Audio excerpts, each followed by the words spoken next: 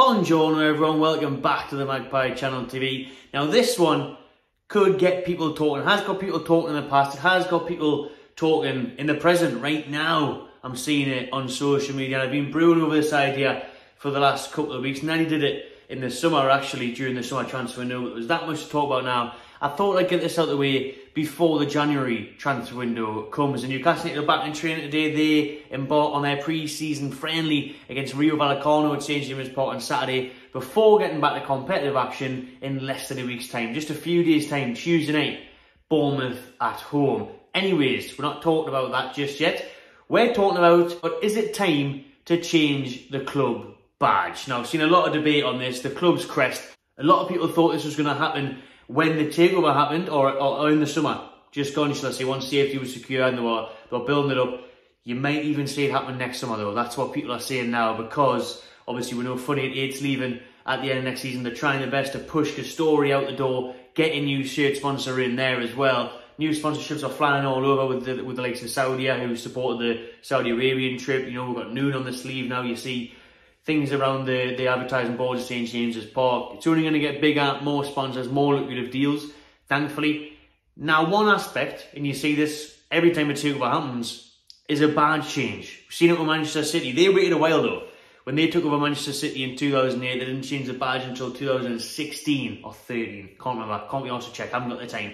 But you know, it was several years before they ended up changing the badge. And we see it on a daily basis. We've seen Aston Villa change their badge. They're going to change their badge. They did a Twitter poll and stuff like that. So, and Darren Eales has said, bit of a diversion, yeah, Darren Eales has said that, you know, he would engage with fans over big decisions. Amanda Staveley's backed that up as well. Like a name change of the stadium, like a badge change, like anything, they're going to get in dialogue with supporters, which is brilliant to hear. Because we all know what happened with the Leeds United badge.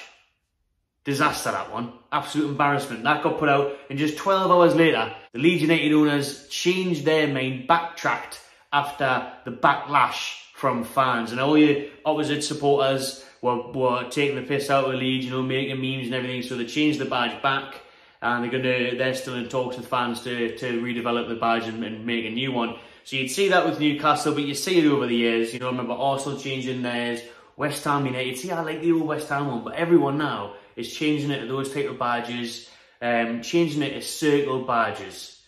Circular badges are all the fashion. The emblem is the circle because it's easy. It's easy to put on all sorts of merchandise. It's easy for graphic images. It's easy for marketing, everything. It makes life easier. It's easier for, you know, we're getting in the age now of metaverses and crypto, all these sort of things, you know, where you're buying images for digital currency and stuff like that. So Newcastle are going to map that on everything. Other teams are doing it, putting the brand out there, and it makes life a lot easier and it makes it simpler. Now, there's this thing from the Chronicle that a lot of this comes from, of when they interviewed a graphic designer and a marketing advisor, and he was saying, you know, it's a lot easier to have that circle badge. Newcastle need to change theirs because ours is too complicated, too broad. It changes in different resolution. It changes when it's zoomed in, zoomed out, that type of thing. It's very hard to replicate the same image. It changes a lot. So they're saying it needs to be simplified, it needs to be smartened up, it needs to change a few things because people are calling it busy. It's busy now. There's too much going on. Too many seahorses. I mean, so you look at Newcastle United's badge now,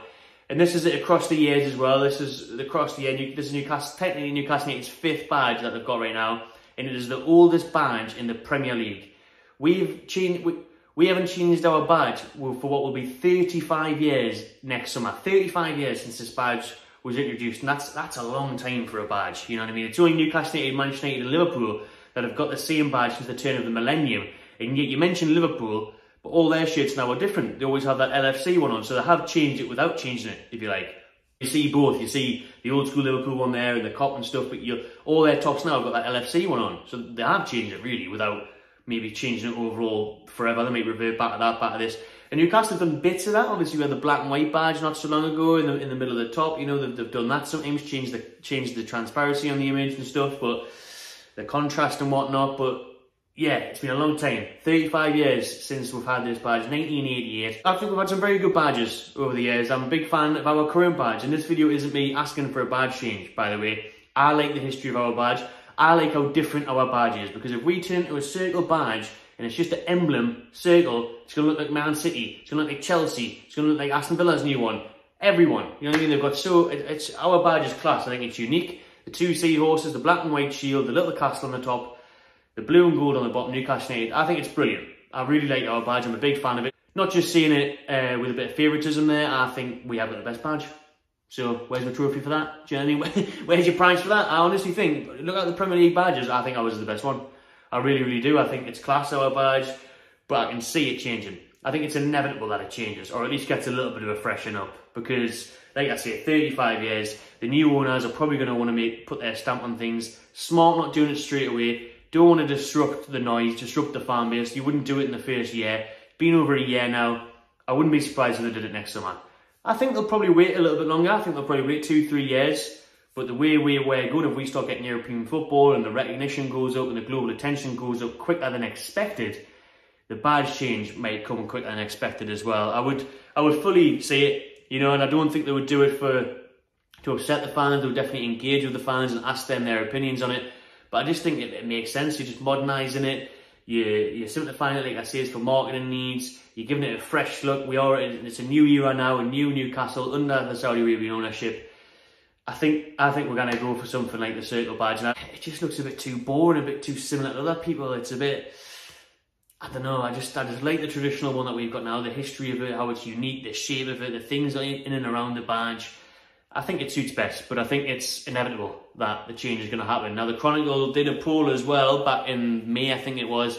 45% said yes to a badge change, so it's very close. That may even be close enough. Maybe we'll work out a poll on our Instagram page or something in our story. I'll tell you what, I'll do that tonight. So check out us on the Magpie Channel Instagram. We'll see how that gets on. I'll share the results tomorrow, but for me, no. Well, I don't know. I'm probably 50-50 as well. I would obviously want to see what the new badge was. If someone could do something very good with it, then I'd be like, yeah, that looks good. Yeah, why not? Let's have a fresh start. But I just do like the traditional badge. I do like the history of it. But I wouldn't be totally against the change, but I just can't. I'd say I can't see the point. I've listed the reasons for the points, you know, making it simpler for marketing, making it easier, making it more recognisable, but all that sort of stuff. But for me, I like, why, if it ain't broke, why fix it? Do you know what I mean? And it isn't broke. I think it's beautiful, our badge.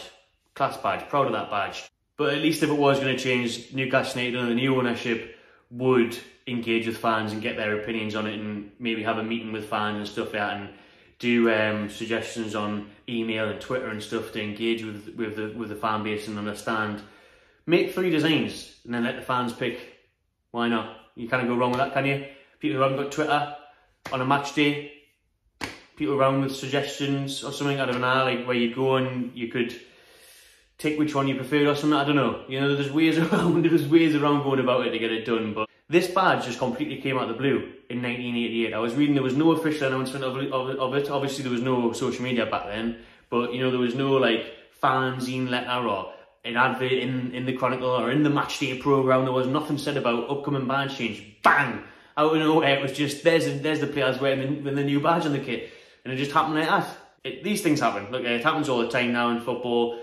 The teams are getting turned into global brands. You've got to make it appealing and easy to do for the reasons I said, like on graphics, on images, online, everything else. You know, and you've got to have it that way. So I think we will see change. We might see an announcement next summer maybe about it, and then they do ask for fans' opinions on it, whatnot.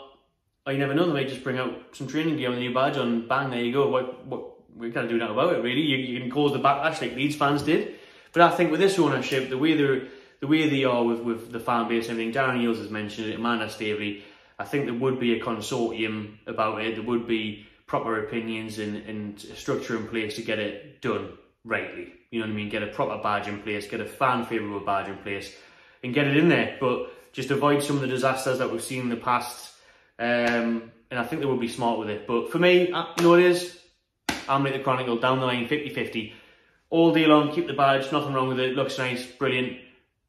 On the other side, show me what it would be. Show me ideas. I've obviously had ones on the screen throughout this video. Like I said, the circle one with the blue, I think that's nice. A lot of the other ones, not so much.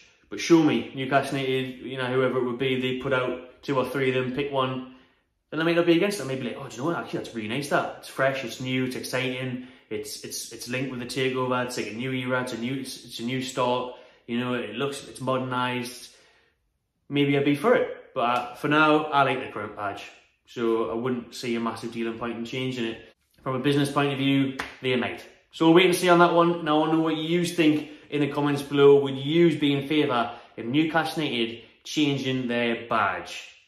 Subscribe to Magpie Channel TV and enjoy yourself.